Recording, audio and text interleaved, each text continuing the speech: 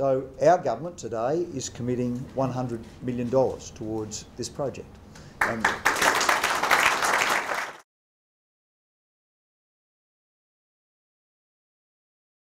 our climate change white paper and our climate change action plan is about how we reduce emissions in Victoria by 20% by 2020, but do it in a way too which generates new jobs and new opportunities for Victorians.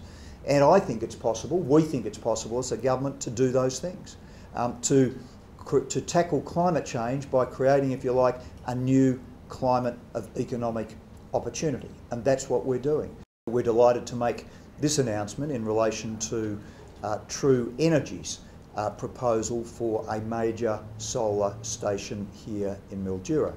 As you know, we've already supported Silex Systems, which to date has been the largest solar plant in Australia. But that's now to be superseded by TRUenergy, who are planning, as you know, to build a 180 megawatt large-scale solar power station here in Mildura. So our government today is committing $100 million towards this project. And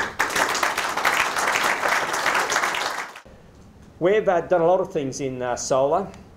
We've had the premium household feed-in tariff program, which is encouraging individuals and households right across the state to take it up, and it's steaming ahead much quicker than we originally thought. We've got the solar cities in conjunction with the Commonwealth Government. We've got the solar hot water rebates. We've produced a solar atlas, and of course, if you have a look at it, Mildura is a starring location. And we've got the new solar energy hubs that Gavin Jennings and Sustainability Victoria will be delivering to our state.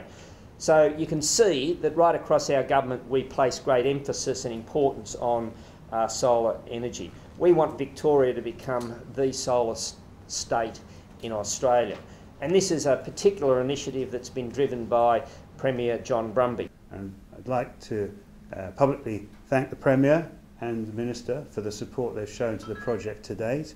And going forward, I hope that we'll receive a similar level of support from the federal government.